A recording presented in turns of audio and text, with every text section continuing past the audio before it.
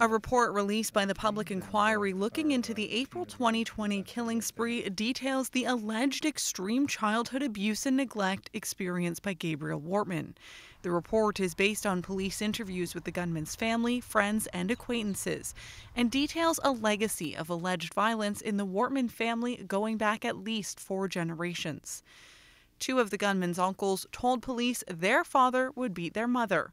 They've also said they were beaten by their father and that the abuse continued with Paul Wortman, the gunman's father, though in an interview with police, Paul says he never physically abused his son.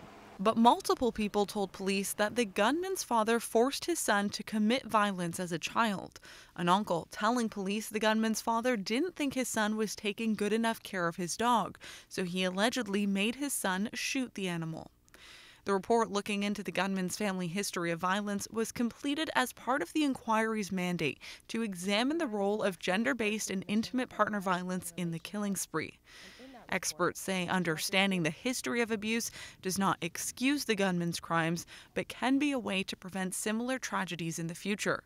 The report, however, is based only on police interviews. The commission itself has not spoken to any members of the Wortman family. If you don't have these interviews and allow others to do the interviews, you're going to miss a lot of information. Families are traumatized as it is, and when we're told that we're not going to get any other information, or this isn't going to happen, or this is the only way it's going to happen, you know, that's sort of like kicking sand in somebody's face. The Commission's report notes that the Commission's attempt to speak to some members of the Wortman family were not successful.